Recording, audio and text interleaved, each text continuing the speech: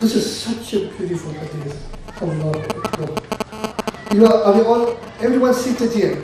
Every one of us that is seated here are here because why?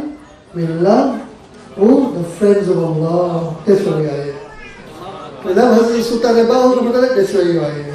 You love Hazrat Qibla Faqih Nur Muhammad, that's why you are here. You love Khaja Sahib and Ibn Muttalib, that's why you are here. You love Nizam al Ghulam, that's why you are here. We love the friends of Allah, that is why we are here.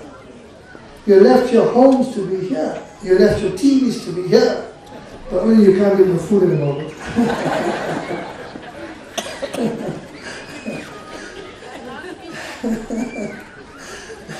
Food is also important. I choke now and then. Hadith Mubarakah, narrated by Abu Qarsaf anhu, and quoted by Tabarani, an authenticated Hadith Mubarakah. We are all here as lovers of Awliya Allah, lovers of the friends of Allah. Let's digest this. And what this Hadith Mubarakah is an experience. And we are all part of that experience.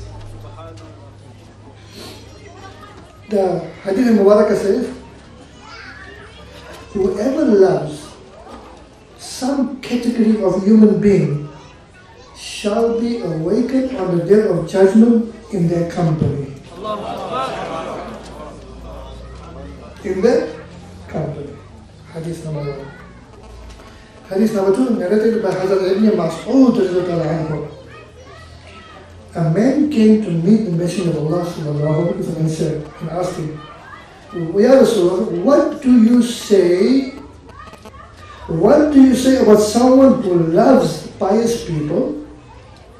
Who loves pious people like us, like me and you? What do you say about someone who loves pious people but cannot attain their degree of piety?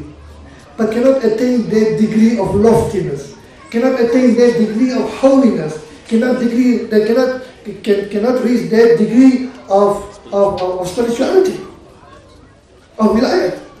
We far below that. What do you have to say about those people? Ya Rasulullah sallallahu alaihi wasallam. He's the mercy of both the worlds. He's the light of both the worlds. Sallallahu alaihi wasallam.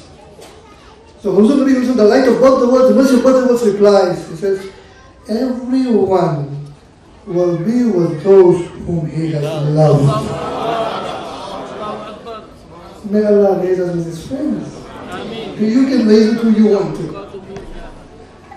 You can raise with who you want to. May Allah raise us with his friends. Now the commentary. This is beautiful. Of course, it cannot be more beautiful than the words of Rasulullah. But this is experience. The commentary is experiential experience of this Hadith Mubarakah. It says, bear with me. The love of a person for a certain category of people or person bears witness to the profound inner affinity that we have with Allah's friends. This remains true even when this person is unable to elevate himself to the spiritual level of those whom he loves. For different reasons which can both be outward and inward. In the hereafter, this affinity, this closeness will play its full role, as stated in this two Hadith Mubarak. Hazrat Imam Ghazali says, listen to this. We finish now. The Sheikh Abu Ja'far Sayyid Al-Ani, who? Listen carefully. The Sheikh Abu Ja'far Sayyid Al-Ani had this vision. He had this vision. He says, I saw Rasulullah sallallahu alayhi wa sallam. I saw Rasulullah sallallahu alayhi wa sallam. As the Imam Ghazali is writing the commentary here. He says, Sheikh Abu Ja'far Sayyid Al-Ani had this vision. I saw Nabi Karim sallallahu alayhi wa sallam in my dream. He was with a group of fuqara. Fuqara means awliya Allah, fakir. He was with a group of fuqara. We saw the sky opening. He's telling his vision. which saw the sky opening and two angels descending, coming down therefrom. One held a basin in his hand and the other a jug. The basin was placed before the Messenger of Allah sallallahu alaihi wasallam, who washed his hands, then ordered the fuqara to do the same, to wash their hands in the basin. After that, the basin was placed in front of me. Means he must also wash his hands. Who says? Sayyid Sheikh Abu Jafar Sayyid Al-Ani. He says, then the basin was brought to me, so I must also wash my hands. Allah, now listen. Listen to this. Allahu Akbar. When it was placed in front of me, one of the angels said to the other angel, do not pour water for him. He is not one of the fuqara. उसपर पानी मत डालो, ये फुकरा में से नहीं है. Don't pour water on his hand. He's not from among the fuqara. So I protested. I said, Ya Rasulullah sallallahu alayhi wa sallam. Nice, right? Ya Rasulullah sallallahu alayhi wa sallam. Oh, Messenger of God. Is the following saying not from you? Did you not say that man shall love those he loves?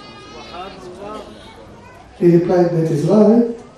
Then I said, oh Messenger of Allah, in truth, I love thee and I love the fuqara.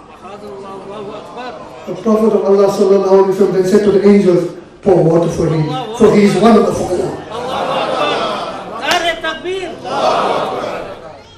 See, we are all the lovers of Allah in this place. Maybe fall under this category. Maybe some water falls into our laps also. Maybe we also need to wash our hands in the basin of love.